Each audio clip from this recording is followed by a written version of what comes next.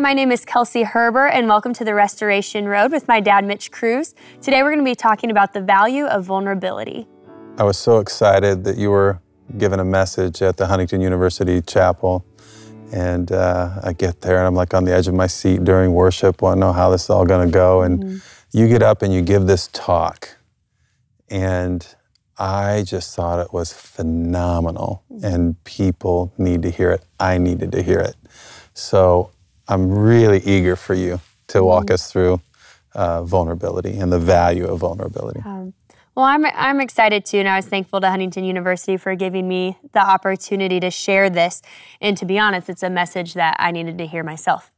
So God was definitely working in me through it as well. You know, if someone came up to us and said, "What was your greatest accomplishment in life?" I think almost everyone gets excited to share that information. Yep. Well, I got a story for you because we feel good about that. I'd say my 4 daughters. Oh, well, thank you. I don't know if that's an accomplishment, but... That's very kind. However, if somebody were to flip that and say, "That's great. Now tell me, what was your biggest mistake?" Exactly. That is a lot harder. I think about being a little girl, and I went through this phase where I wanted to confess my sins to you and Mom. Yes, you did. But saying that to your face is very difficult. Vulnerability is hard. Therefore, I would write them on a little piece of paper, you know this, and I would slide them under the door. That way you guys could read them and I wouldn't have to be around. The door of our bedroom. Yes, the door of your bedroom. So you'd hear, Kelsey confessing again. And the confessions were sort of like, I'm really not sure if this happened, but because I'm not sure, I want to say... Exactly. So I just think even way back then, I may have not realized it, but vulnerability was hard. That would be a great devotional, the bedroom confessional. That's what that was. That was like a confessional, and you would go, shh. What was funny is when I did share this message in the Huntington University Chapel afterwards, one of my players came running up to me and said, "Kelsey, did I ever tell you that I did that as a little girl?" Are you kidding me? Supposedly during my talk, her best friend looked at her and said, like, "Did you tell her? Did you tell her that you used to do that?" And so I'm not the only one. That makes me feel a lot better. It makes me feel a lot better too. But I mean, I think of other examples in life of how I've seen vulnerability be difficult. When I was in 6th grade, Mr. Anderson was our teacher, and he had something called Bug Day. And what you did is you were able to either submit a joke or any type of question. And what you could do is you would write it on a piece of paper, you'd fold it up, and we'd put it in this bucket. And Mr. Anderson would draw one by one and go through all of them, but you wouldn't know who wrote them. So again, vulnerability is hard. He gave a message one time at church that really spoke to me. And he got up and said, "When it comes to Jesus, I'm a fan." Is that pretty good? That was really good. "And an addict. So I am a fan addict." That's perfect. Amazing guy. He really was. And so I'm thankful that I got to experience those bug days with him. I even think about sleepovers. Now, I don't know how much you would know about a slumber party. Not much. Bob Sutton used to have me over. Well, there you go. What I realize when I think back to sleepovers I even had as a little girl, some of our deepest conversations happen at night when we're all laying in our sleeping bags, lights are off, you're just talking basically to no one, but you know that your friends are laying next to you. So that's how that works. Exactly. And I don't think it's a coincidence why those conversations took place then versus in the daylight when I'm looking right at your face. There's something easier about saying it in the dark and not having to look somebody in the eye. Stop. You're not going to let me live that one down. It's just awesome. Well, then... Kelsey can trust it again. Well, then I found a personal example of vulnerability being difficult. As I was looking through, I was on my laptop one day, and I clicked on iMessages. And all these iMessages popped up from years ago. So I start reading through some of them. And I landed on this. And what this is a poem. Okay. That I wrote to Zach, who is now my husband, but at the time had been my boyfriend for 18 days. 18 days is your boyfriend, and you send him a poem via text? And I sent him a poem via text because I guarantee you I would have never said this to his face 18 days in. So you're still... You're still doing it?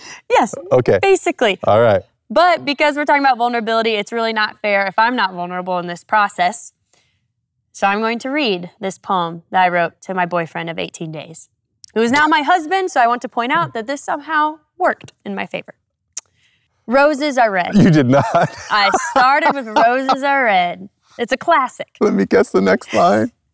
Violets are blue. Yes. My boyfriend is the best. I know this is true. I don't know why God gave him to me. No matter what, he is as sweet as can be. You can search high, you can search low, but look into his big blue eyes and you'll think, whoa. You really This is good stuff, right? One text? It didn't break it up? This is all one text. Okay. He wrote me the absolute sweetest letter. I could never ask for anything better. His favorite color is blue. Pizza is his favorite food. Whenever I'm with him, he puts me in such a good mood. He bought me the most beautiful welcome home flowers. I could talk to him on the phone for hours and hours. As cheesy as this poem may be, yes, it's just a little something to show you how much you mean to me. I've never been so happy in my entire life. I know you'll be there for me no matter the strife. Thank you for simply being who you are. It has been an amazing 18 days so far. And right when you think I'm done, I'm not. Oh, okay. We got a whole paragraph left. I want you to feel like you can tell me anything at all. Whenever you need me, just give me a call. Bottom line, whatever you do, you're always making me grow in my feelings for you. I hope your day is filled with lots of joy. You are definitely my favorite boy. Now remember, remember. I was just thinking what rhymed. You were a man. Yes, and it rhymed, so it's okay. It's all right. Remember to smile this whole day through and never forget how much I really, really, really like you. Love, Kelsey. You had to put like at the end and then love, Kelsey? Yes. 18 days in. 18 days in. 18 days in, you weren't going to read it to him face to face? Nope. You were going to go... Yeah, which is exactly what I did. Texting allows you to do that. Yes. So again, another example of why vulnerability is hard. We can see that that's difficult for people, so a lot of times it does end up being hiding behind a telephone screen. That is hilarious and true. So there we have it. Vulnerability is hard. But I want to talk about why vulnerability is hard. And I believe that there are 3 R's, 3 R words. Maybe I can remember them. And then maybe you can remember them. 3 R words of why vulnerability is tough. The first one is reality. Reality.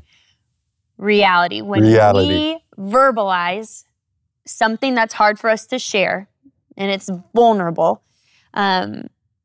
saying it out loud brings that to reality. It makes it real. That is really true. I'm a lot like you because I'm a recovering perfectionist. And I feel like when you say something, it does make it real. Mm-hmm. And that is hard. Yeah. Like if it's negative. Right. So vulnerable, I assume it's, something that's going to not be the greatest thing in the world that you're going to share. Mm-hmm. And that kind of puts a period or an exclamation point at the end. I just spoke this out loud and it's true and it's real. Yeah. All of a sudden it becomes real when we say it out loud. And that a lot of times is really hard for somebody to accept. Yeah. And for some reason, even just thinking it doesn't feel real until it literally comes out of our mouth. As a promoter, marketing kind of business guy that mine was with the auction business, that obviously you accentuate the positive in everything you do. Yeah. But wow. Mm-hmm. When there's a negative and it's about you, that's tough. Absolutely. So the first R is reality. The second R is reputation. Being vulnerable, saying something out loud to somebody else that's difficult for us to share. All of a sudden, we are concerned about what do they think of me now? Yeah, and who are they going to tell, and what are they going to think, and then who are they going to tell, and what are they going to think, and how's it going to get distorted along the way? Exactly, and at the end of the day, how does that all affect my reputation at the end of the day. My big reputation. Exactly. The third R is rejection. When we are vulnerable with somebody else, there's this fear of rejection. They could hear what we have to share, and at that point, they could say, I'm sorry, that's too much for me. Yep. I'm sorry, I can't accept that about you. Yep. And I think at the end of the day, that fear keeps a lot of us away from being vulnerable with others. Those are really good observations. Reality, reputation, rejection. Yes, you got it. Because my reputation is real. Now, I'm going to give you an opportunity to be pretty vulnerable here. No. So this is part of the In deal. the words of my grandfather, I don't mind if you want to confess your sins, but don't confess mine. But here's my question for you. Which R word do you feel like is most difficult for you when it comes to being vulnerable? Easy. Which one? Reality. I can handle the rejection thing. I don't know, might have been growing up that it's either right or it's wrong, it's black or it's white, it's, you know, it's clean, neat, tidy categories. I always thought, probably caught it at church, that rejection's kind of a badge of honor if that happens for a good stand. So I don't know, I've never really struggled with that very much. Reputation, again, I don't know, it's, you can't control a lot of that. You control your input to that, but you can't control the outcome of a lot of that. If somebody's got something against you and it's wrong and it's based on a wrong foundation, or there's not much you can do about it. You can't really control what other people do. But reality, there's something about when you speak something out loud for somebody else to hear that it's now become real. Yeah. So that's a tough one for me, I would say. And you know, I look at these 3 R words and I think back to a time in my life where all 3 were very prevalent. When I was diagnosed with anorexia my freshman year of high school, I think all 3 of these R words played a role in why it was very hard for me to share what I was going through with other people. I became very closed off. I wouldn't even tell my best friends what was going on. Eventually, my best friend had to approach me about it, which I'm so thankful for, because I don't know if I would have ever taken that step. And even within my own family, you know, everybody, you know, mom, you, and my sisters all know what's going on, but at the same time, was still very difficult for me to talk about, and I tried to avoid that. And I think with reality, I myself didn't want to say it out loud because I knew then it would become real. I remember finding out that I had been diagnosed with anorexia, and I would not refer to it as anorexia for the longest time. I eventually got to a point where I'd maybe say eating disorder, but there's something about the term anorexia that I just could not get myself to verbalize out loud, because I knew in that moment, the moment I said it, it would become real to me. And a negative label maybe to you? Yeah, absolutely. And then that would go into the second R word, reputation. I was so fearful of what people would think. Are they going to define me by this? Are they going to think I'm crazy? And that was so scary to me that I just decided, well, I just won't tell anybody. That way there is no possibility of it affecting my reputation in a negative way. And then I think about rejection. And I think that was probably at the root of all of it, was if I share this with somebody close to me that I love, that I even trust, and for some reason that's not something they feel like they can be a part of, that they can't go through that experience with me and walk alongside me, that would be the greatest pain that I could encounter in that moment. This all started off with you trying to eat healthy, so you were trying to hit the right mark. Yeah. And it happened so fast. I would say like in a period of 30 days, you had restricted enough that your body couldn't recover from it for probably another 18 months. Yeah. And I mean, we were with you all the time. We saw what you ate. So I remember you and I having a conversation, and I actually put the extra calories out on the counter of what that would be to consume, and we talked through it and stuff. And I thought from the beginning, because we were with you, we knew you, we knew there wasn't some other kind of an outside trauma, that it seemed that it was all a perfectionism thing, all you looking toward I'm going to make everything perfect and right and neat and tidy, and you miss the mark. And so I felt like that is what was going on in your heart. But this ended up being probably the most difficult thing that we had ever gone through as a family, because you can't control it to a positive end quickly. You can't microwave success here. It's a step at a time, and it's a long journey. It is. So I think all three of those things as a parent are taking place too. So you could say, my daughter has anorexia. You know, am I going to say that? Yeah. Because is it reflecting poorly on me as a parent? But you know what I think the irony of it all is? And you can give your expert opinion on this from all your counseling studies. The irony is everybody knew by looking at you what the situation was. You were not who you were before. And I was even approached by another adult female that said, I know Kelsey has anorexia, and I just want to let you know I'll do anything I can to help. And that was really early on. That's before you would ever have said you had it, or even an eating disorder.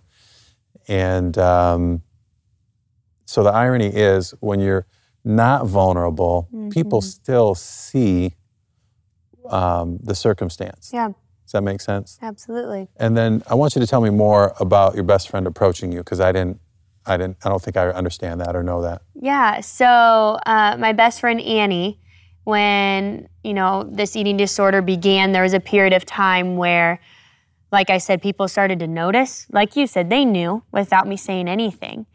Yet I would not talk about it, even with my closest friends. So Annie being one of them, one day she finally, took that step, even though I'm sure that was scary for her. And she wrote me a letter. And so she gave me a letter just kind of saying, just expressing that she could see that I was struggling.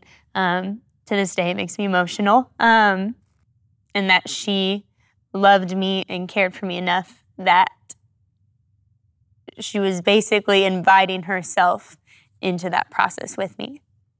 That's pretty cool. Do you have that letter? I'm sure I do. I wish I could say that I had it somewhere special where I know exactly where it is. I'm sure I do.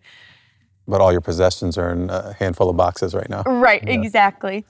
But like I said, had she not done that, I don't know how long it would have taken me to go to her. So that really was the moment where the door kind of opened, and I thought, okay, she knows, and she wants to walk alongside me. I might as well let her. And that was life-changing for me, just to have somebody step into that with me. And that would have been a 14 to 15-year-old girl. Yeah. Wow. So we talked about, vulnerability is hard. And here are 3 R words, 3 reasons why it's so difficult. But now I think it's important to take a look at, what does Scripture say about vulnerability? Because at the end of the day, what Scripture has to say about vulnerability is truly going to be where we need to gain our information about it and our knowledge about it and how to apply it to our lives. So the first passage is Galatians 6:2. It says, carry each other's burdens, and in this way you will fulfill the law of Christ. Short and sweet, but carry each other's burdens. Like Annie did. Exactly. Exactly. I feel like that's what Annie did for me. However, my question is, when I read that passage, how can we carry each other's burdens if we don't know what they are?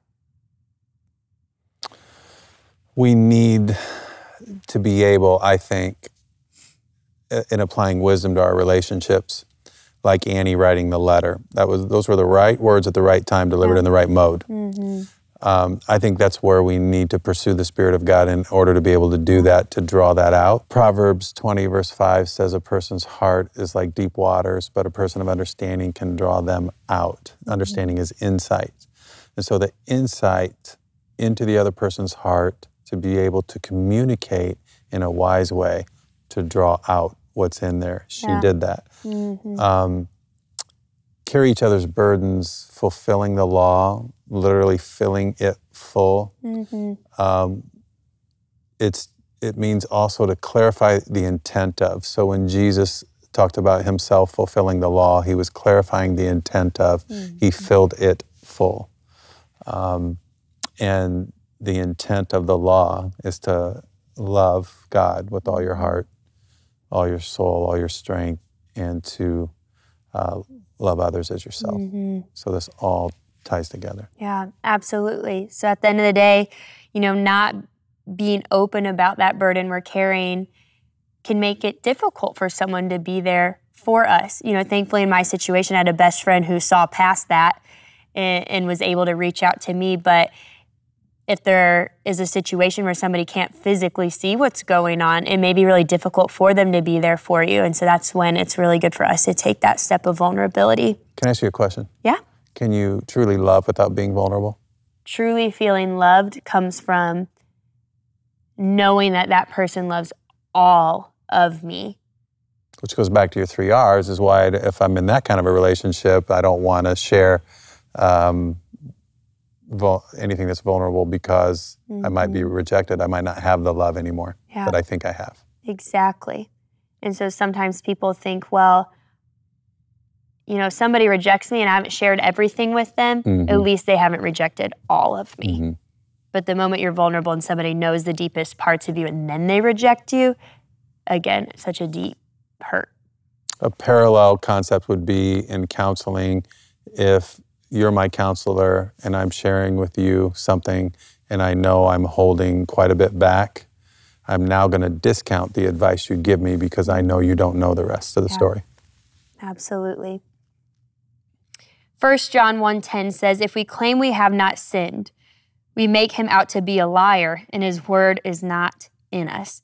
When I read that, I thought, whew, that sounds extreme. But at the end of the day, when we're not vulnerable with others, it literally says we don't have his word in us. We are going against his word if we don't do that. The Bible calls us to be vulnerable with one another so we can be in deep relationship with one another. That verse is preceded by, if we confess our sins, he is faithful and just to forgive us and to cleanse us from all unrighteousness. So he forgives us, he lets go, and he makes us new again. But the reason I share that is that the word confess means to agree with God. So con together and fess, to fess up. I agree with God that this act of my life is apart from his design. Absolutely. And that's not new to him. Right. But again, that vulnerability is a precursor to bringing that healing in the relationship with God. 2 Corinthians 6:11 through 13, it says, we have spoken freely to you, Corinthians, and opened wide our hearts to you. We are not withholding our affection from you, but you are withholding yours from us. As a fair exchange, I speak as to my children, open wide your hearts also. What I find really neat about this passage, we're talking about vulnerability being difficult because oftentimes it's sharing something very difficult or something about ourselves that we portray as negative or not something we'd want to share. But the reality is there is the opposite side of vulnerability, and sometimes it's sharing positive affection that can be really hard. Because you might get rejected. Exactly. And sometimes people are afraid of those positive emotions that they have towards somebody else. Yeah. And verbalizing them becomes very difficult. I got to send a poem in a text because I'm not going to say it face to face. Exactly. I'm tracking. Exactly. I think about our family living eulogies that you had us start doing on vacation. So talk a little bit about how you even came up with the idea. Well, we were led in our small group by a couple Youth for Christ guys. And they had done this with students before. And so they had this idea that we would try it in our small group. Well, I loved it so much not because of hearing something good about me, but what I saw happen around the room that day. I learned how people thought and felt that I didn't know before. And so I thought, I want to do that with my family. Yeah. Why wait till someone's gone before you start doing that stuff? And so I decided we'd have an annual tradition on our family vacations where we would do that. We'd pick one person, and every other family member would tell what they love most or something they've observed that they appreciate about that person. And over the years of doing that in different parts of tropical cultures and stuff, a lot of things have happened. I remember one time where we didn't get it done at the restaurant, so we finished in the hotel room. I remember a time where a lady in a restaurant kept leaning over and leaning over and leaning over, and about a third of the way through, I see she's got tears in her eyes. So she was like right in there with us. I remember the time that Zach, your husband, was not your husband yet, and we gave him a pass out. And he says, no, I'll do it. And the depth that we learned was inside that dude. Yeah. Oh my goodness. I think that's when we knew you guys were a perfect match. I remember telling Lily, man, I fell more in love with him that day. And she said, me too. The feelings were mutual all the way around. Yeah. But I think that's a really cool thing that anybody could do. There's nothing stopping you from doing that. Absolutely. But it is vulnerable. It is vulnerable, but at the end of the day, I think what we'll see is that whether it's something we view as negative or positive, like positive affection, that vulnerability can be powerful. Yeah. So what about you? Do you believe that being vulnerable with others is tough? Because I'm right there with you. And I encourage you to ask yourself, which of these R words, reality, reputation, rejection, which of these R words is holding you back from being vulnerable with others, whether that's something negative or positive? And I want to encourage you that if you take that step to become more vulnerable with others, that your relationships will grow, that they will deepen, and that you will experience Christ in a whole new way. As you know, my dad wrote a book called Street Smarts from Proverbs. And if you're a college student or a young adult, he wrote it with you in mind. Whether you're going through a crossroads and making a decision about your career or any other life choice, this book can be helpful in making those choices with wisdom.